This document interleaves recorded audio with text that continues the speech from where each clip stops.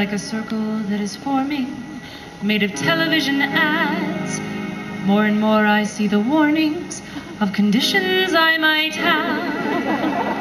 I've got countless new disorders that have finally been revealed. I've got dry eye, spastic bladder, and that one with Sally Field. I take drugs for every syndrome. I'm like a powder keg.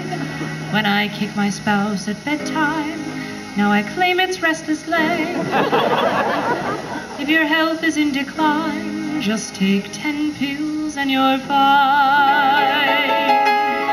Like the lithium I'm taking with a dose of estrogen mixed with Demerol and Prozac, now I've got hair on my chin.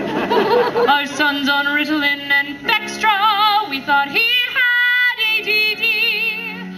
But it turns out that the whole time, he's just an SOB.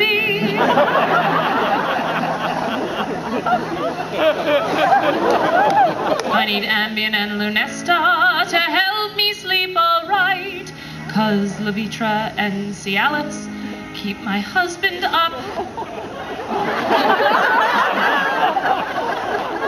all night.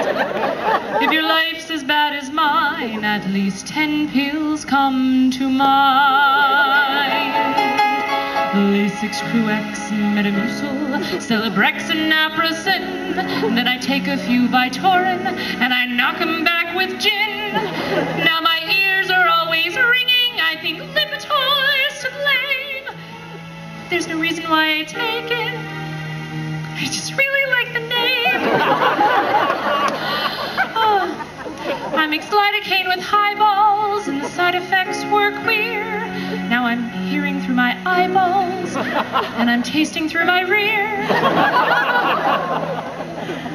Awkward. Now the giant nose says Claritin is something I must try, and I take ginkgo biloba, but I can't remember why. So I quit those pills cold turkey. It was all a big mistake, and now there is no medicine or supplement I'll take. And so lately I have found, though depressed and feeling down, thanks to Botox, I can frown.